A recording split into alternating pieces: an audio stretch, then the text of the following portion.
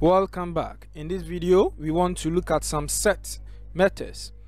If you want to remove item from a set, you can use the pop method that we have seen in other data types, but here it returns or removes any random element from the set. So if you run this right now, true has been removed. Okay, if you run it again, a different item will be removed. So that is how the pop method works. If you use the remove method, that you have to pass in an element. So if you pass in, let's say B here, and then we run this, we are getting none because the remove method does not return an item or any element. So as you have seen before, we have to put it up here and then print my set here.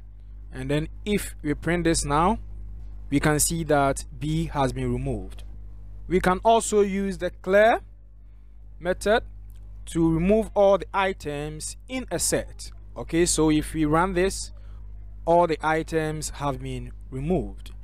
We can also use the discard method. For that, you have to pass in an element. All right, it works like the remove method, but there are some differences.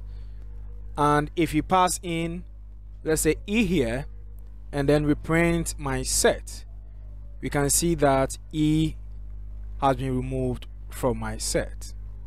Also, we can add items to a set. That makes sets mutable. So if you try to add, let's say, false to my set right now, let's see how we do that. My set dot add, then we pass in false here. So if we print my set now, we will see that false has been added to it. So if we run it, you can see that false has been added.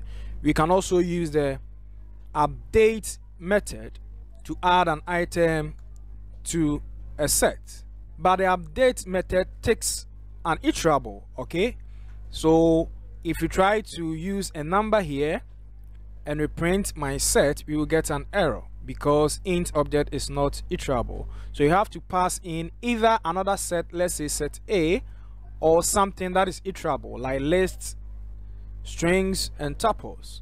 All right, so we can see that my set has been updated with another set. We can also pass in a string here, let's say John, and then if we print this, you see that the characters in John have been updated or added to my set.